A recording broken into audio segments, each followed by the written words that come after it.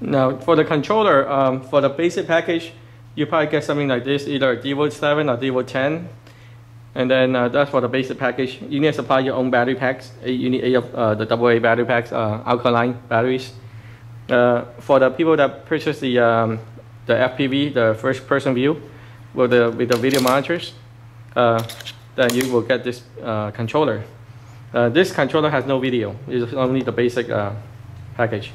Now the controller with the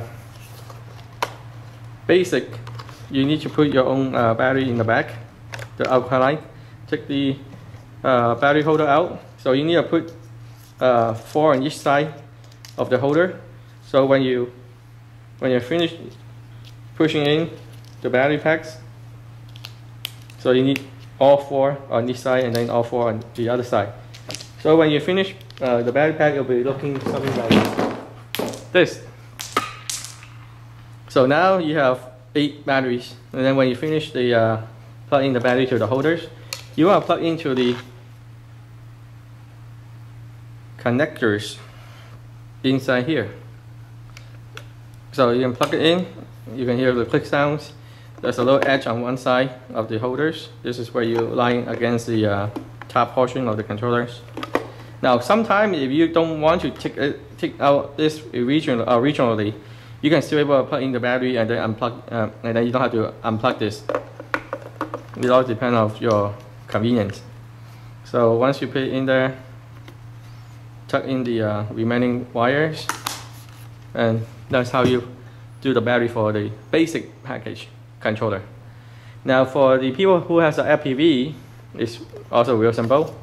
You just need to plug in the white connectors